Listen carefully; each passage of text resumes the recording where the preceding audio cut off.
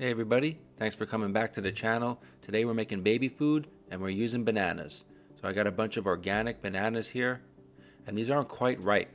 So we're going to get them ripe by putting them on a sheet tray. Got the oven preheated to 300 degrees Fahrenheit, 150 Celsius. I'm going to pop them in for about 15 to 20 minutes. Of course, if your bananas are already ripe, you could skip this step. So after 15 minutes, these bananas are ready to go. We'll just cut the ends off. Remove the skin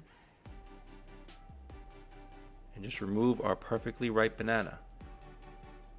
We'll cut the banana into strips, and you could use a fork to mash the banana at this point, but I want a smoother texture, so I'm going to add it to the blender. Go halfway up with formula, breast milk, or filtered water, and just blend that until it's smooth.